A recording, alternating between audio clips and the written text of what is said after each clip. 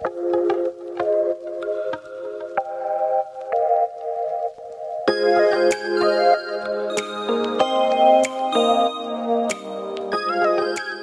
very good evening. Welcome to Love Talk. I'm here with my wife, Elena. Hi, everybody. Tonight we're going to talk about hard work. There was a news that came out a couple of weeks ago. David Beckham, the sports personality, gave an interview in Australia saying that he's been married for 19 years and the success of his marriage, the success of his career has been down to hard work. Now the reporters, the media took this and twisted it, trying to say that being married to his wife was hard work. And there we see the first problem, because we can start to understand how the media, how the world perceives marriage to be, because they think that marriage has to be like a fairy tale where everything falls into place. You meet someone and it effortlessly works. It just works. Everything's perfect. Everything is beautiful, amazing. The birds are always singing. It never rains, right? And it's such a lie. But let me tell you something. I feel like people these days are allergic to the words hard work, sacrifice, difficult, or it could potentially be difficult. They are allergic. As you can see, David Beckham was actually, teaching a very important life lesson. How many people look at his life and want to be like him and successful like him? But hello, there is sacrifice, hard work behind everything we do. But look, the media. Sacrifice? What? Hard work? What do you mean? Oh my God, it's like they're having a fit.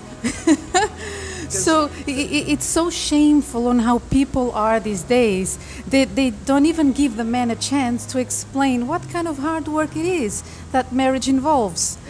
The truth is that he did explain, but the media twisted it. So the reality of marriage and relationships is that there is hard work involved, especially at the beginning of the marriage, of the relationship, where you don't know that person very well. It takes a lot of hard work for you to change your habits, to change your behavior in order to accommodate a new person into your life. And if anybody says that a relationship doesn't take hard work, that person's lying. We've been married for 17 years, not as long as David Beckham, right? David Beckham's been married for 19 years, I think.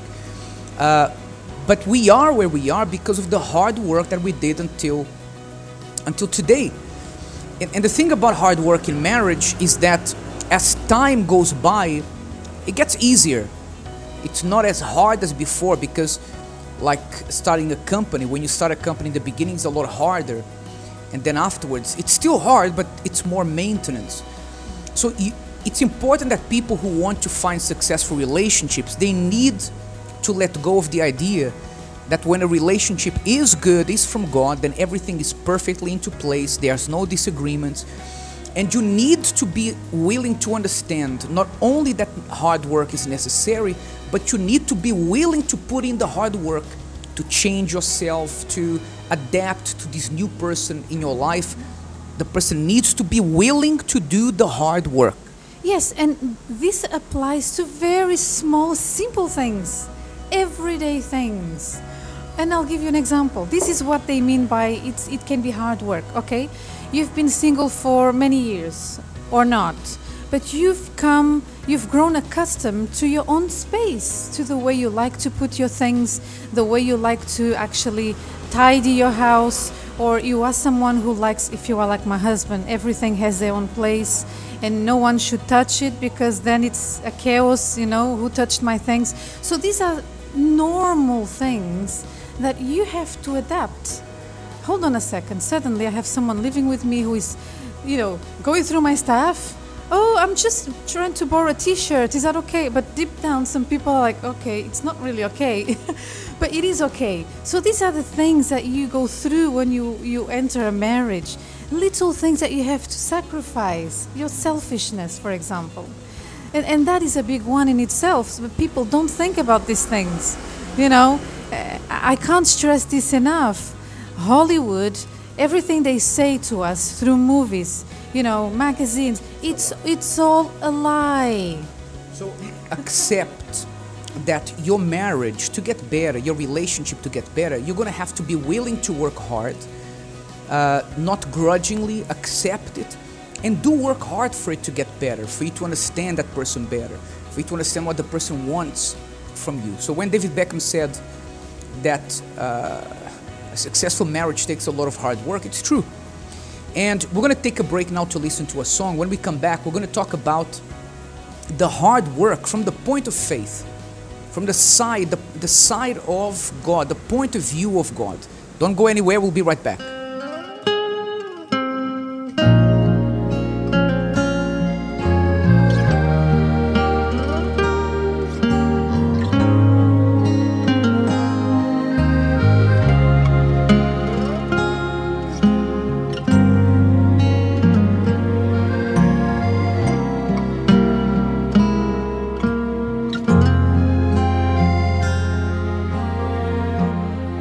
Adore you, to exalt you. We are together on your altar. We want to give you honors and praise, please you with all our love. Not to ask you, only to thank you, and your holy name glorify. Our entire heart needs more of your power. Embrace your people, oh my Lord. Embrace us with your amazing love.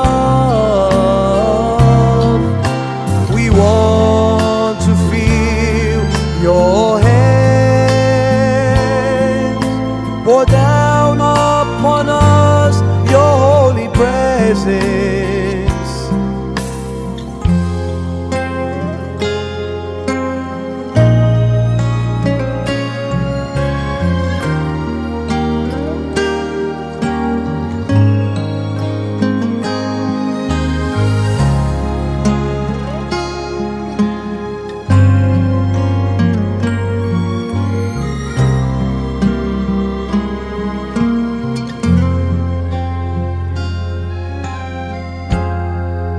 Adore you, to exalt you. We are together on your altar. We want to give you honors and praise, please you with all our love. I know you are here. We can all feel your holy presence among us.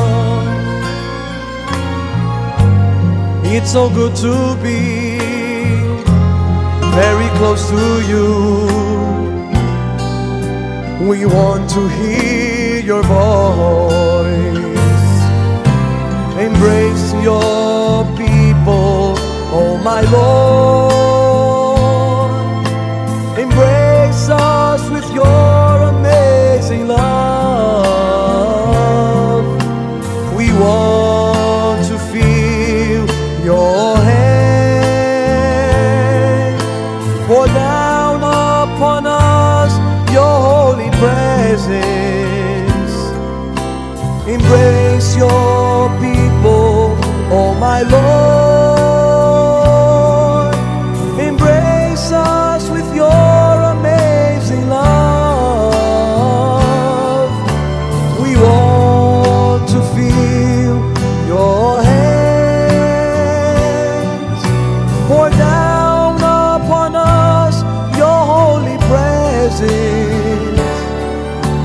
Embrace your people, oh my Lord. Embrace us with your amazing love.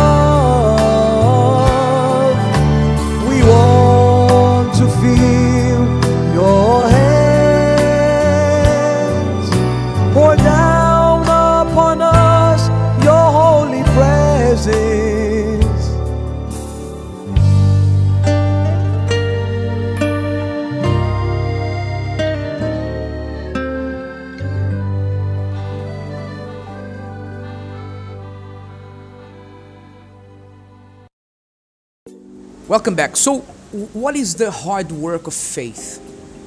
We already said in the beginning, people don't like hard work. It's difficult.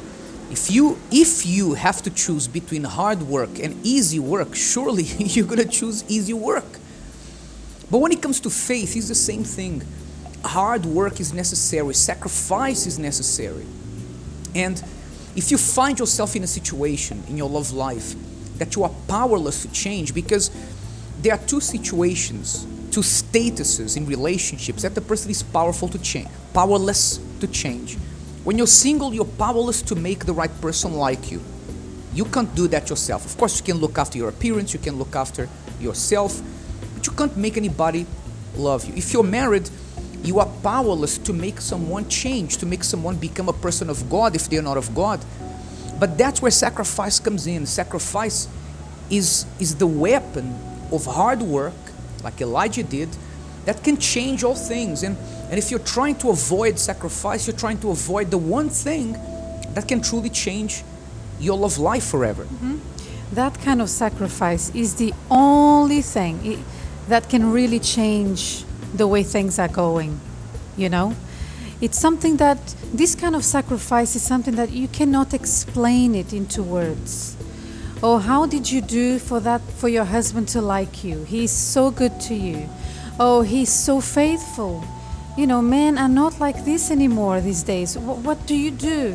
What do you feed him? I heard this one day from a friend. What do you feed your husband? He's so nice to you. My dear, when everything starts on the altar,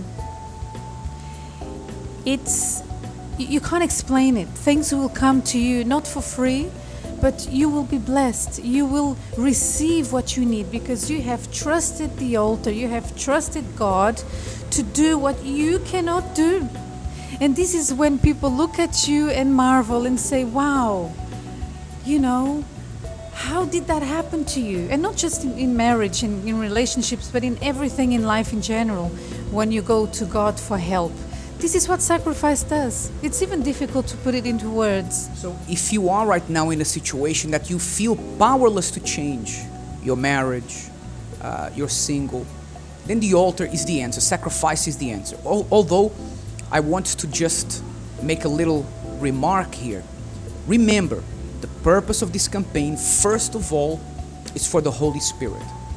And if you say, but Bishop, I need my husband to change, my wife to change, I need to find the right person. Don't worry, because if you receive the Spirit of God, you become so transformed, so different, so full of light, that the people around you will want to follow the same example as you. So sacrifice first for the Holy Spirit if you don't have Him.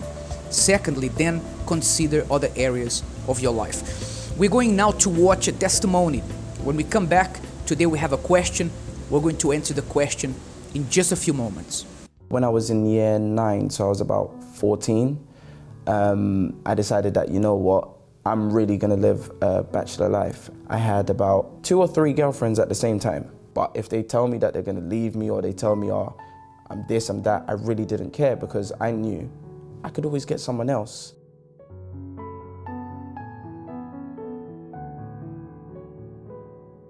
They didn't know, but I didn't care if they found out, which eventually they did. And when they came to confront me, because I kind of felt like I was this flawless kind of guy, I could get anyone I wanted, I thought to myself, okay, if they find out, I will confess it. I won't deny it at all because I have nothing to hide. That was probably one of the worst things I had ever done, like just being so cold and so heartless. And it stemmed from something that came from a long time ago. Because I used to see my dad behave that way towards my mum. He was quite cold. When I was younger, my mum and dad, they separated. And when I got a little bit older, they got back together. But then they didn't stay together for long. They stayed together for about 4 years. And it was because my dad was sleeping around. I always said I didn't want to be that way. I always said, you know, I want to be an example, you know, because I knew the kind of values and the morals of, you know, marriage and having a relationship. But there was no family member of mine that had both parents with the children. It was not like that. So it became something that was part of me, and that's why I became so cold, because it was just something that it almost felt like I had to be that way. I wouldn't want anyone to do that to my mum. I wouldn't want anyone to do that to my sister. But then I wake up the next morning like I never had those thoughts, and I would just continue like living that lifestyle. In the spur of the moment, it was good, but then when you're alone and you're really thinking about life and you're contemplating life, it's the worst feeling to feel. So my friends, some of my friends knew that that's how I was with women, or should I say girls at the time. They knew that that's the kind of person I was, because those were the kind of people my friends were. I was really good at hiding things from certain people, so only those who needed to know I was like that would know. It weighs on your conscience, but you try to move on from it. So it would bring me down, it would make me feel depressed, but I would always just kind of find something to kind of take me out of that, but then I'll go back into that phase of feeling really low and just knowing that it was wrong. So it's not a nice feeling. It wasn't a nice feeling, that kind of depressive mode. Everyone wants to be that kind of bachelor and feel free, but eventually you want to settle down, you want to be focused in life. After holding so many things inside, so the pain of my mum and dad splitting up, I just became really angry. I wanted to fight my sister. I wouldn't mind fly kicking her, punching her, and I would just want to see her nose bleed or she gets a cut on her lip. I wouldn't really care.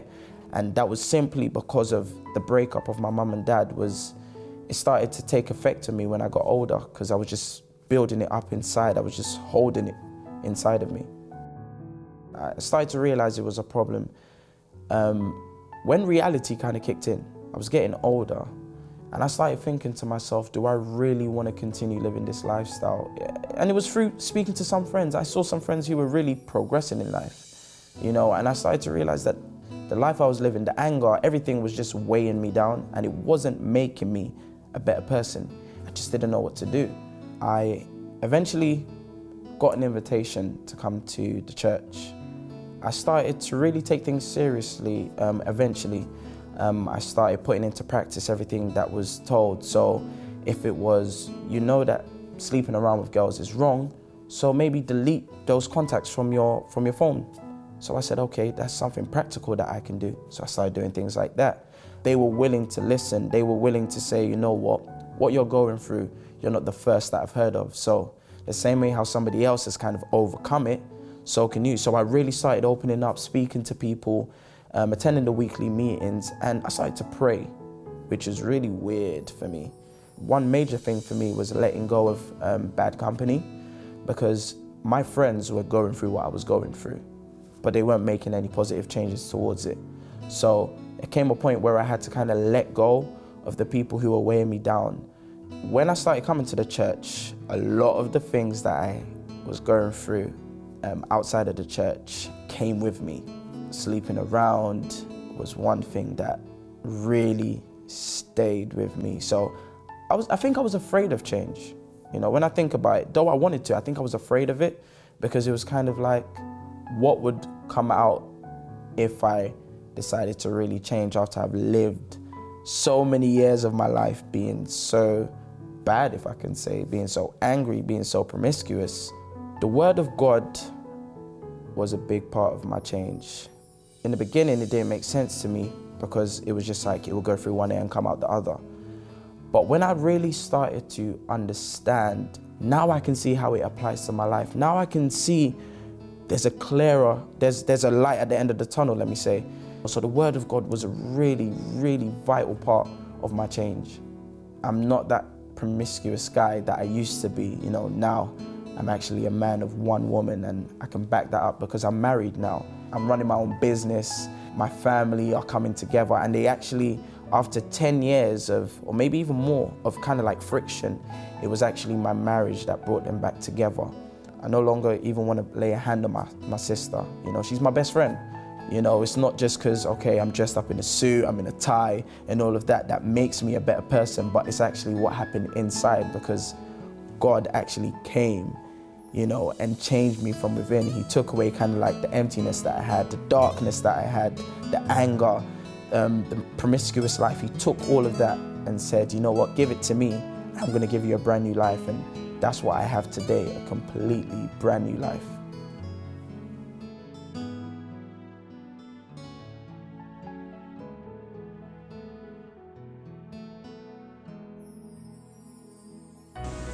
Welcome back. You see that nothing is impossible for our God, right?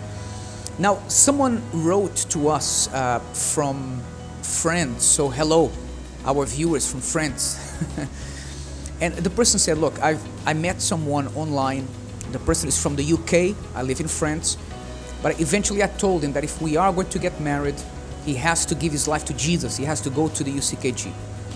Since then, he hasn't really done that yet, and I haven't heard a lot from him yet.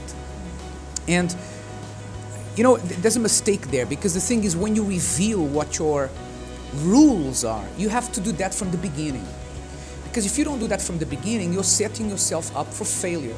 It's going to go wrong, because you are expecting the person to do something that they didn't know was going to be part of the package from the beginning, right?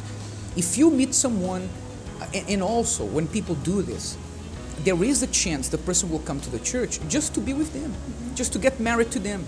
And then that means they're coming for the wrong reason. So ideally, you need to find someone who's of the same faith. If after you told the person you wanted to marry him, but only if he was in the UCKG, and then since then you haven't really heard from him that much, that's a sign that maybe this is not the right person, right? So it's ideal that when you find someone in the faith already. You see, this question just reminds me of something that we hear all the time. And also in the church. People are very stubborn. Stubborn. You hear from the pastor so many times that you cannot force people to change. You cannot force people, but people like to make people don't like sacrifice. Because if I was to tell, maybe if she was to tell the guy firsthand, listen, I'm a Christian, I really live by these principles and everything, so are you in or out? Maybe he would say, I'm out. You know, there's no sleeping together before marriage, there's no this, there's no that. So, but people are stubborn, and look what happens after. And you know, there's no shortcut, my friend. And you know, there are many cases, we have many cases in the church of a person who brought a friend, a work colleague to the church, a friend, a work colleague, and that person gave his life to God, changed, and eventually they got married. But there was no pretense from the beginning, you know, to bring the person because of that reason. But when you develop a relationship, you develop emotions, and then you bring in the most important part at the end, because the most important part is whether the person is of God or not. When you bring that part at the end, then you're asking for trouble, right?